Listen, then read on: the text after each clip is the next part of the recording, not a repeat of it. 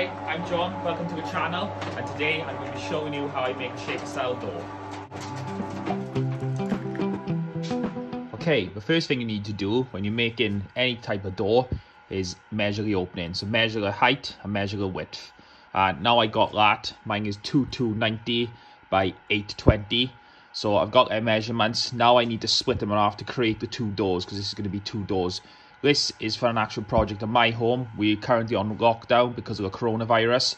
So I thought it'd be a good opportunity to start a YouTube channel and show some of the methods that I do when I'm in work. So first of all, that's my sheet. I'm going to be using MDF, so that's my sheet of MDF. So I'm going to cut it to the height and the width, but I'm going to minus 5mm on the height, and I'm going to minus 4mm on the width so far. Them doors will end up being a bit smaller when I split them in half, because the curve of the blade is 3mm, so it'll make it overall 7mm smaller for the opening, and that's about right. You just want just over 2mm gap in between the two ends and in the center. So I'm going to cut that panel now, and I go in a bit more into depth how I make my doors. This is the board I'm going to be using. This is 18mm moisture resistant MDF. It's a bit better quality and a bit denser than standard MDF. I do give customers the option when making my wardrobes. I always ask them if they want standard or moisture. Obviously moisture is a bit more expensive, so it's always down to the customer. But as is for my home, I'm going to be using the moisture resistant today. So first thing I'm going to do, I'm going to take 10mm off the board just to give it a nice clean cut, and then I will cut the overall width of the doors minus the 4mm, and then I can cut it in half and cut the height.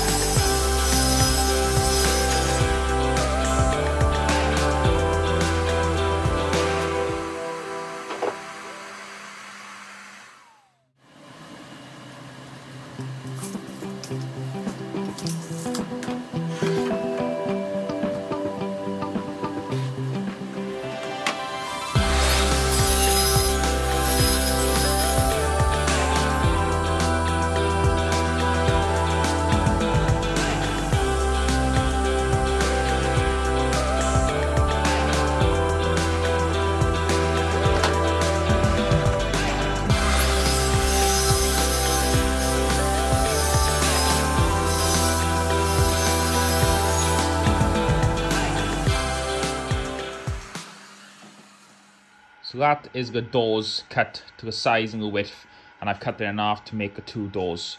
So technically I could put some hinges on there and that'd be great. Paint them up and you've got two doors. But I want to make them look a bit nicer, so I'm going to do a shaker style door on this. And if you come over to my amazing drawing. So this is the effect I'm looking at. This is a one panel shaker door. So there's going to be no center rail in it. This is not a bedroom. This is for a DVD unit at the bottom of my stairs. So I wanted to do something a little bit different and have it look like a bedroom door.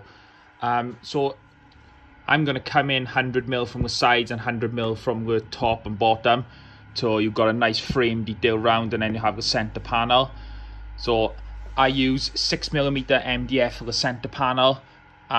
So I'm going to mark out the stiles and rails now on my doors, and then I will show you how I create the center panel to create the shaker style door.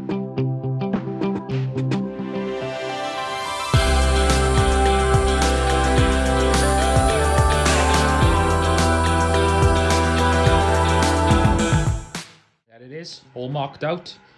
So now what I'm going to do is I'm going to get my rail saw and I can actually cut out the centre part completely. So both doors, cut it all out.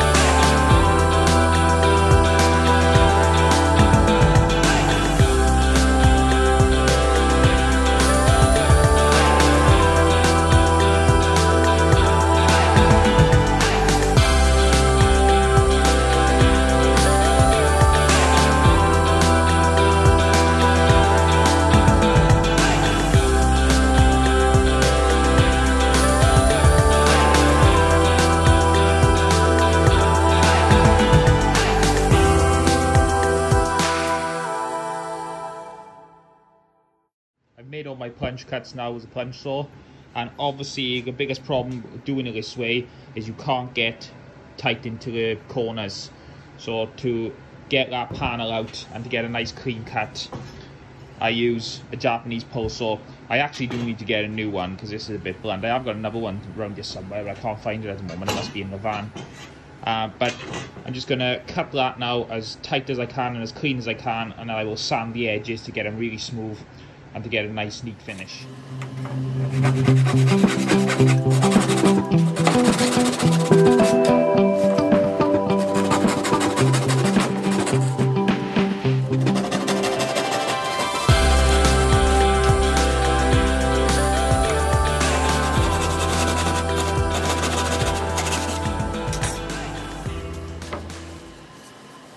And there you have it, panels are cut out. One of the biggest downsides to doing this method is obviously getting the corners and edges really nice. So there is a bit of prep work to do now to get rid of the saw mark. So I will spend some time now sanding all these edges, getting them really smooth before I go on to the next stage. I'm very lucky that I got this Mirka sander to do all these edges. This was a big investment for me, but it's an absolutely amazing machine. And it will be easy doing all these edges, getting them really nice.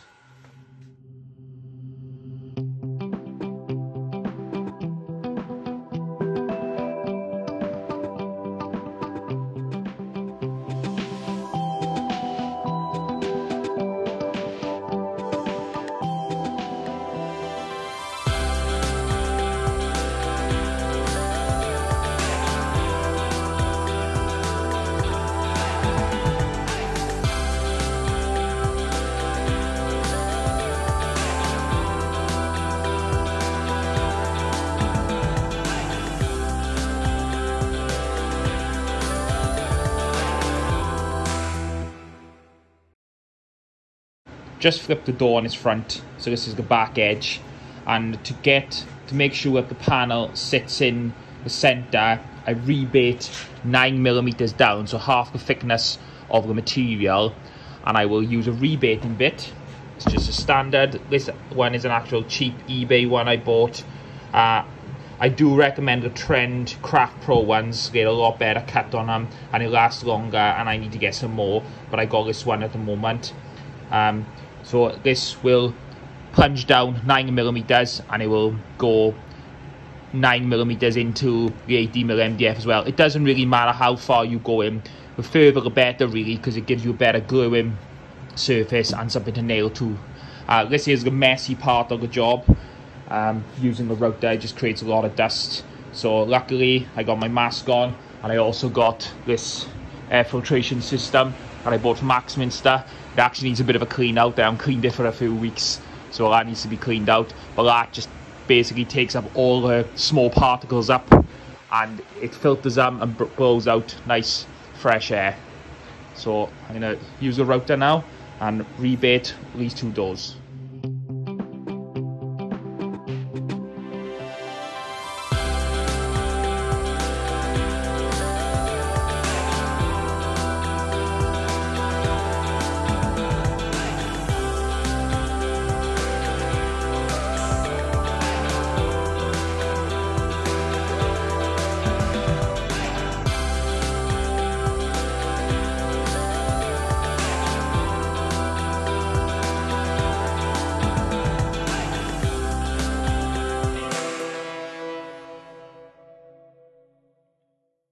it.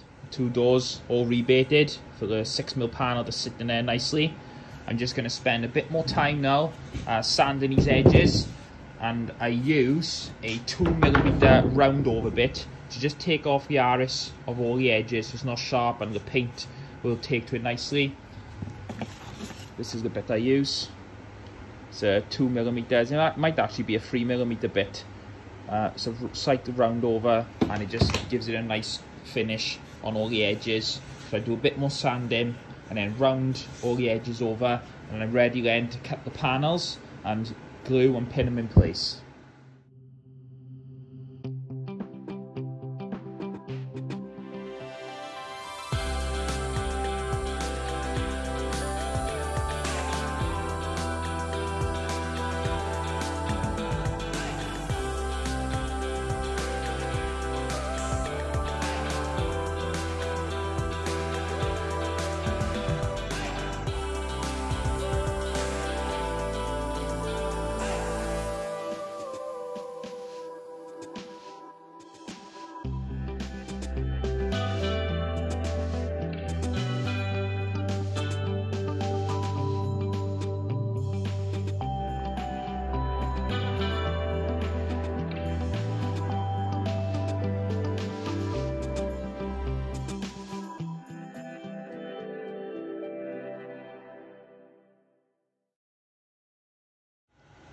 That's all the edges all sanded now and ready, and before I'm going to cut the panels and stick them in, I'm just going to seal all the edges with this quick drying MDF sealer.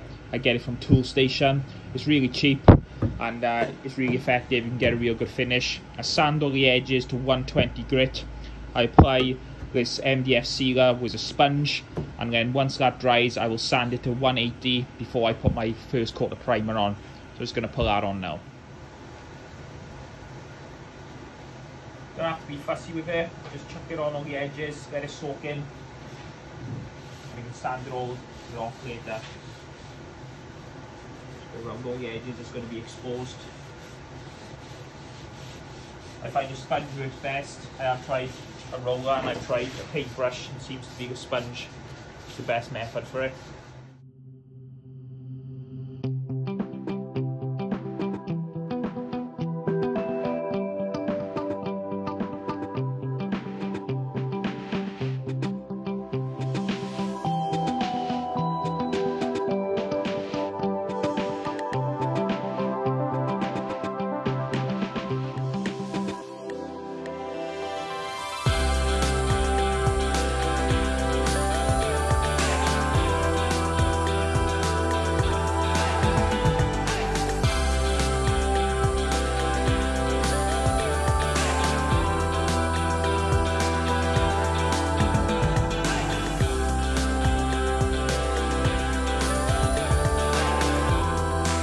The centre panel now for the shaker style door, and that's all I do is I measure from that edge to that edge and cut it to width, and then I will cut the height then after, and again just measure from bottom right up to the top, and then I will round over the edges with a jigsaw, and then I can just glue and pin the panel in place. And the shaker style door will be complete then.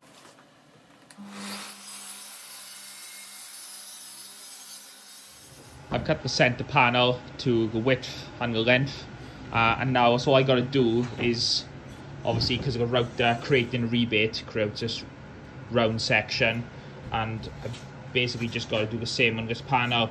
So I created this template years ago. It just butts in the corner, so I will just transfer that over, draw around it in the four corners, and then I will just jigsaw it out. The reason why I use the brown sort of standard MDF for the 6mm is I can't get 6mm moisture resistant MDF, so I've got to use the brown, unfortunately. So until I can get the 6mm in the green, in the moisture resistant, I've got to use the standard.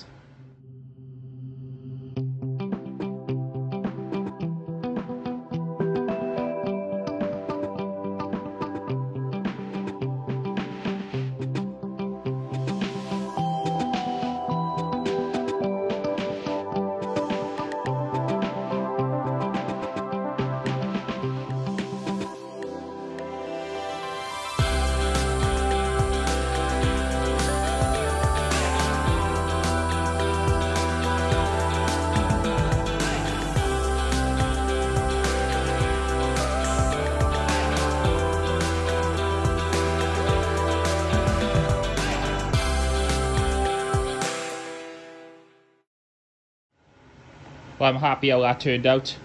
That's all fitting nicely.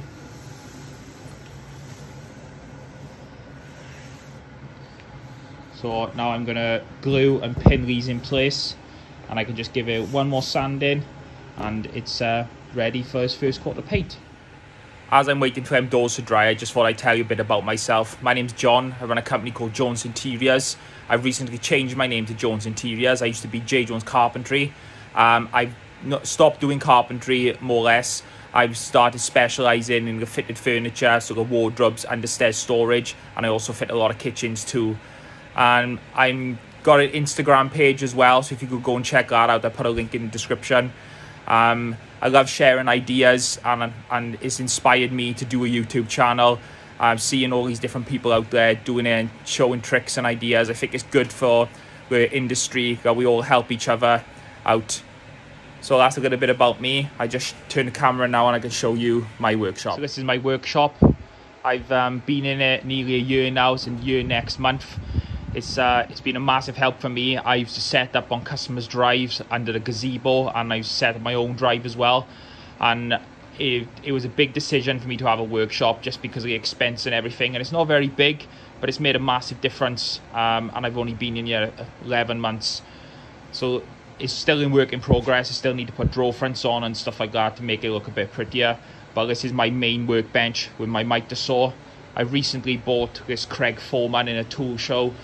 Again, it's just one of those investments that I was a bit apprehensive about buying, but now I got it. I wish I bought it sooner. I think that's always the case. So that has made a big change to me. That's been a big help for me. The way I do my wardrobes and do my work. I'm a big fan of the pocket screw, so that's definitely helped. I'm coming round now to the back wall. This is where I keep all my material. This is just spur shelving that I bought from B&Q. And it really helps. I can stack quite a lot up, and then it takes quite a lot of weight. This side is new to me. I've recently bought a vertical panel saw, or wall saw people call them.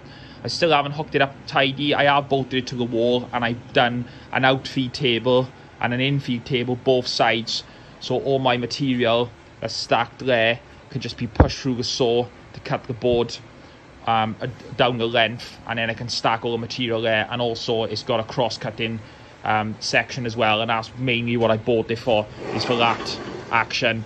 I still need to get power to it, and I still need to connect the dust extractor up to it. I'm probably going to buy a new dust extractor that's going to go over in that corner, and I can run then 100mm hose all the way around to just use for that saw. This is one of the biggest, this is a project I'm going to be doing in the next few weeks. I'm going to be building a new assembly table, and I'm going to also attach my table saw to the assembled table. It's going to be on wheels, so I can't move it around, and underneath is going to be storage for the dust extractor, and it's also going to be some like shelves and drawers underneath as well for just more storage. It's not the biggest workshop in the world, and I probably will need to move in the next year or two, but at the moment it's serving a purpose, and I'm really happy how everything is going. So I think them doors are pretty much dry now, so I can give them a bit more of a sand in, and then I can glue the centre panels in. So I'm ready to glue these panels in place now. I'm using Titebond 2. It's a premium PVA glue. It's a very good, very fast acting, dries really quickly, and just to make sure that the panel is held in place while the glue dries, I'm using this 23 gauge nailer with these 12mm pins, very, very small, and they just hold it in while the glue goes off. I've done probably 200 of these doors, and I've never had a panel pop on me, so it works great.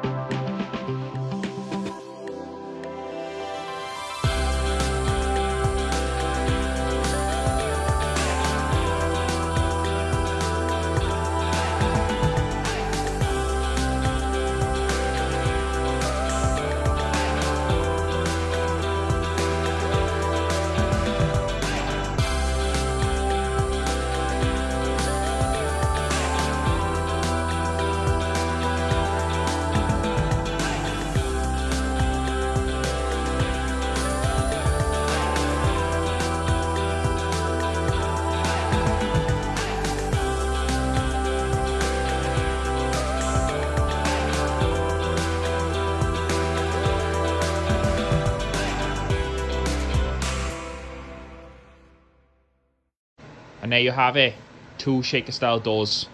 I'm going to sand the doors and prime them at home because the sealant haven't quite dried, and I can do that at home anyway on my drive. There's a few benefits in doing it this way. It's less tools required. You don't need a router table. You don't need a domino to fix the panels. You don't need big clamps to clamp them together. It's quicker because you don't have to wait for the glue to go off on the joints. There's no joins at all because it's out of one piece, so there's less chance of anything cracking or failing. Obviously there's a few downsides too. There's a lot more waste when it comes to this because our centre panel has been cut out. That centre panel there has been cut out. You can use it, you can square it back up and use it for some drawers or some small pieces, but it is a lot of waste. And obviously when you turn the door around,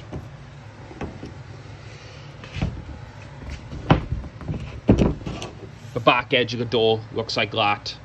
But as long as you cut it tight enough, and obviously you could fill that if you wanted to, but I don't see no need.